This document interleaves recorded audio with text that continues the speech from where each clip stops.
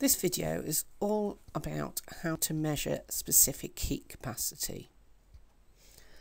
It's a required practical in the P1 topic, energy, but in the P3 topic, particles, if you are just aware of the practical and the method, and then it will be done as a required practical in the energy topic.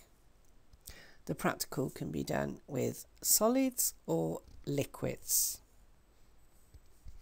With solids, you use these metal blocks here. Now they're of different metals, but these are all 1 kilogram blocks. If you notice, they've got 2 holes in the top here, and one of the holes is to place a heater in, an immersion heater, and then the smaller hole here is for the thermometer. Before we go any further, can you remember the definition of specific heat capacity and the equation? That will help you have an idea of what you need to measure. So if we look at the definition, the amount of energy, so we need to measure energy. To raise the temperature, so we need to measure temperature of 1 kilogram. So we also need to measure mass to find the specific heat capacity of a material. When you are talking about measuring in your write-up for practicals, if, say, for example, you say measure the mass, you also have to say what you're going to use. So the mass will be measured with a balance. So I'm just going to talk about solids. Here's a link for a video to watch describing liquids.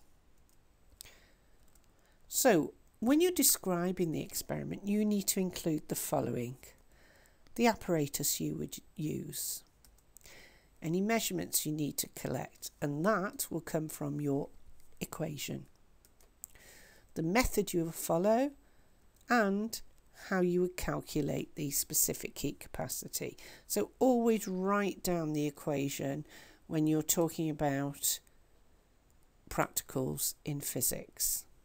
The method, it has to be repeatable and reproducible. So write it as if you are writing a recipe and somebody else can follow that and come up with similar results. So if you'd like to watch the video about liquids now before you go any further with this presentation, and then come back to it.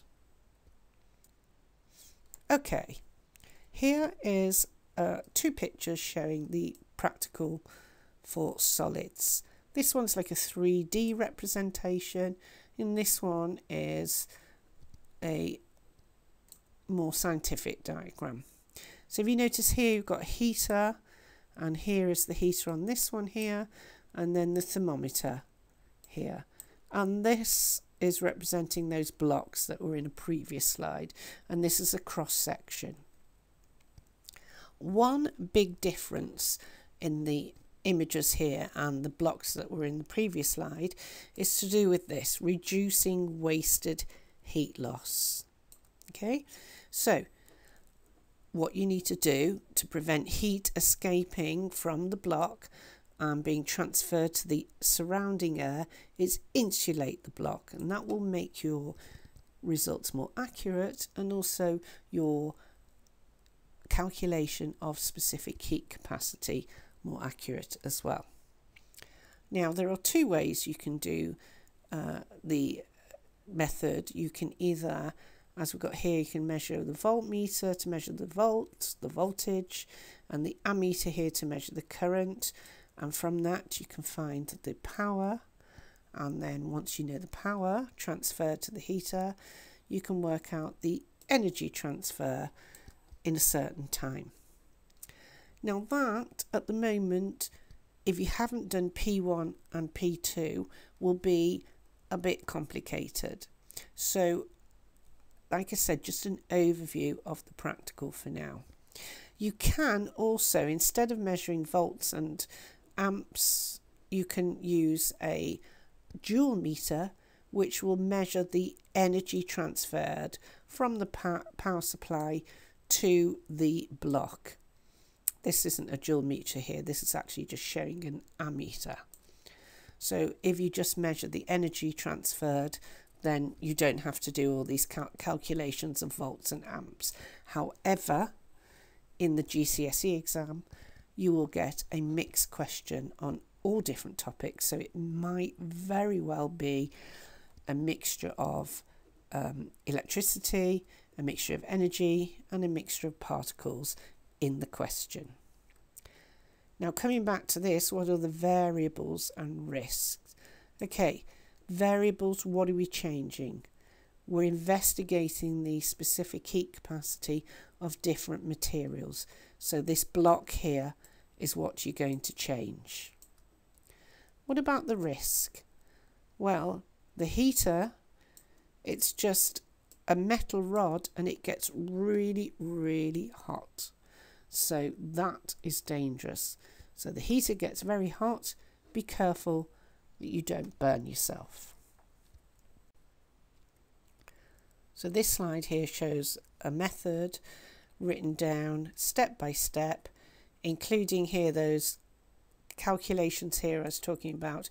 P for power, volts, current, I is for current, and then once you've worked that out, you can work the energy by multiplying the power by the time. If you just read through this method and make sure you're familiar with it. If you've looked at the video on the experiment with liquids, this is one of the slides towards the end, which gives you an idea of sources of inaccuracy, where you can make mistakes. They also apply to solids as well. For example, thermal energy. As I discussed earlier, not all the energy will be contained in the solid or the liquid. So you need to insulate it.